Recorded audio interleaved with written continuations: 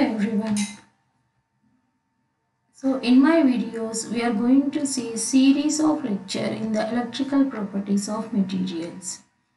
So in this topic first we are going to learn about formation of energy bands in solids. That means how the energy bands will be formed in the solids. After that one we are going to learn based upon that one how the solids are classified into conductors, semiconductors and insulators, and we are going to learn different electrical properties in those materials. First we will see how the energy bands are formed in solids. Let us consider an isolated atom.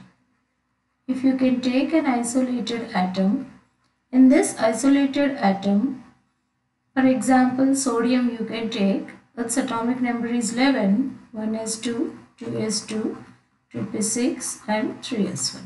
So this is the electronic configuration. That means in each orbit it is filled with electrons. This is the 1s orbit, 2s, and it is 2p is having subshells. Okay.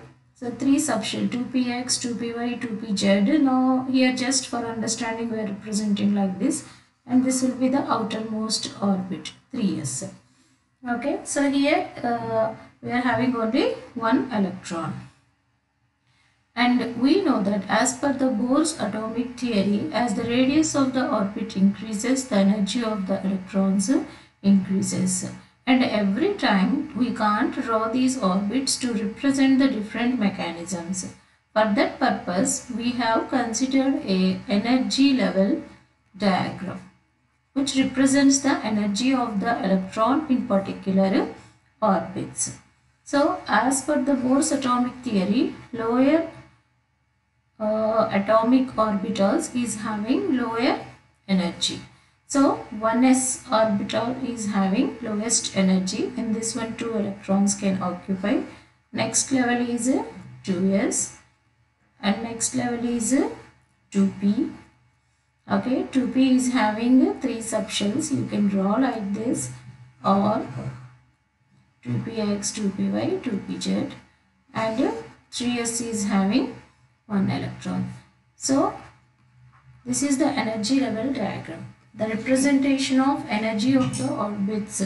A simple way of representation of energy of the orbits is known as energy level diagram. So here if we can see, if we can move from lower orbit to higher orbit, the energy of the electrons increases.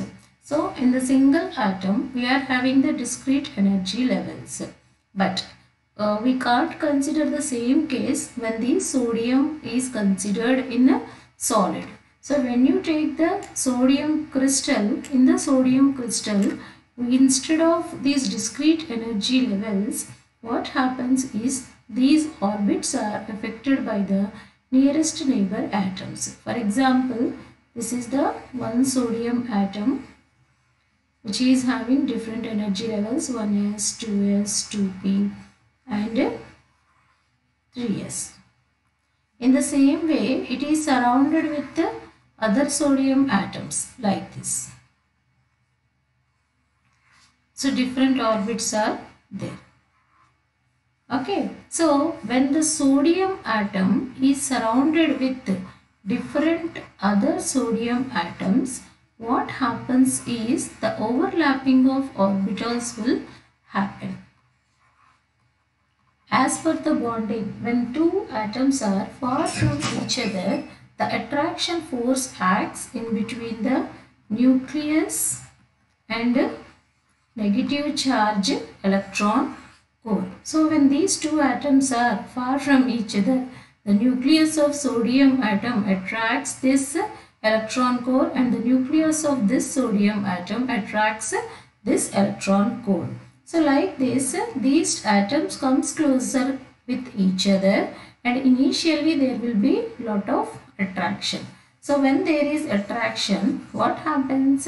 We have to assume that the overlapping of orbitals will take place. Initially 3s orbitals overlaps, next 2p orbitals overlap, next 2s orbitals overlap, next 1s orbital overlaps if the attraction continues.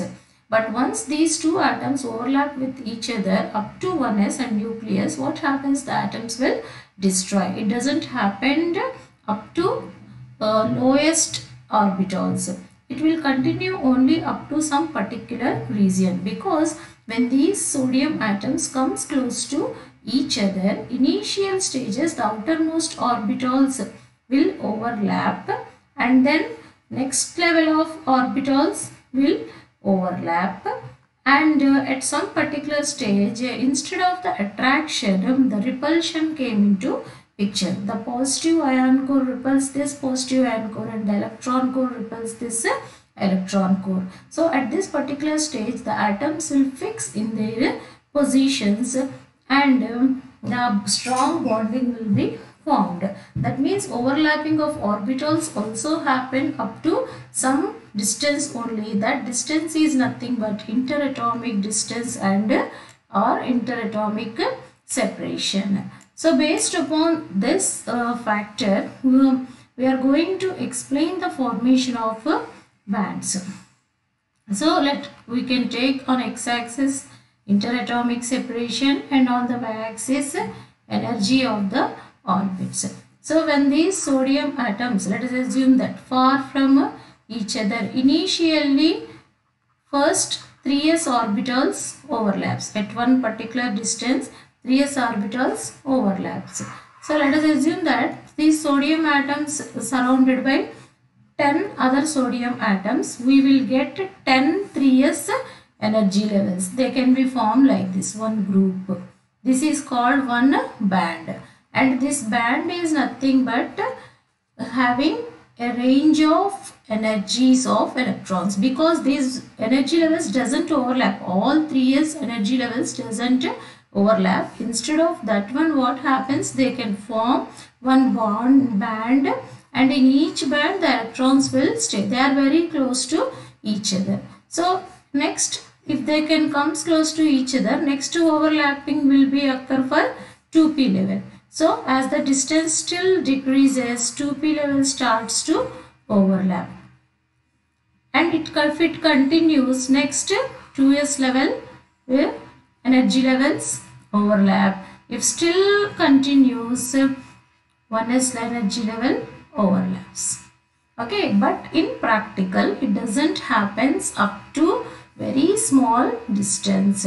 Okay, so these atoms fix their positions at some particular distance, that is called equilibrium interatomic separation. So here let us assume that the equilibrium interatomic separation will be here. Okay, so then the overlapping of orbital is confined up to 2s level only.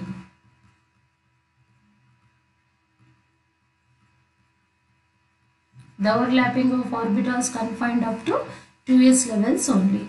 Hence what happens? All the 3s levels form one band, and this is one energy band. So continues here. You can see this line cuts this band at these positions.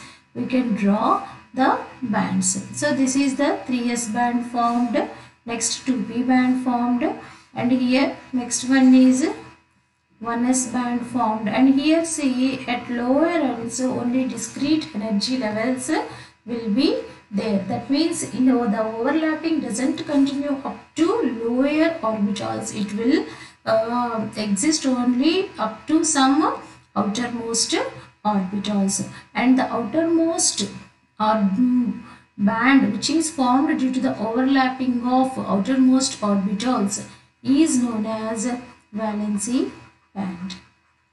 Okay, and other bands are lower energetic bands. The gap between two bands is can be considered as forbidden energy gap.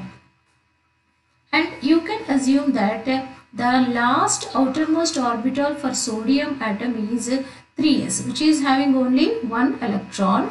They are known as valency electrons. The electrons in the outermost orbital are known as valency electrons, and this orbit is known as valency orbit, and the band which is formed due to the overlapping of valency orbits is known as a valency band. And always this valency band is partially filled or completely filled with the electrons. Okay, and just above the sodium 3s level, one more level is also the 3p level, but it is completely empty. It is completely empty. And in addition to these 3s levels, here 3p orbitals overlapping also happens, and the band which is formed just above the valency band due to the overlapping of 3p orbitals is known as conduction band, and it is always empty. That means when the atom is isolated, if you can consider a single atom, you will get only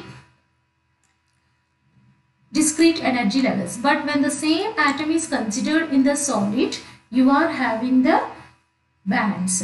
Okay, so finally to explain the different materials, we are taking two reference bands. One is a conduction band and another one is a valency band, and this valency band is always partially filled or completely filled with the electrons, partially filled with or completely filled with the electrons, and this conduction band is always empty, and there is a band gap in between the conduction band and the valency band, that is called forbidden energy band gap. That means there no energy levels exist for the electrons to stay. Forbidden energy band gap.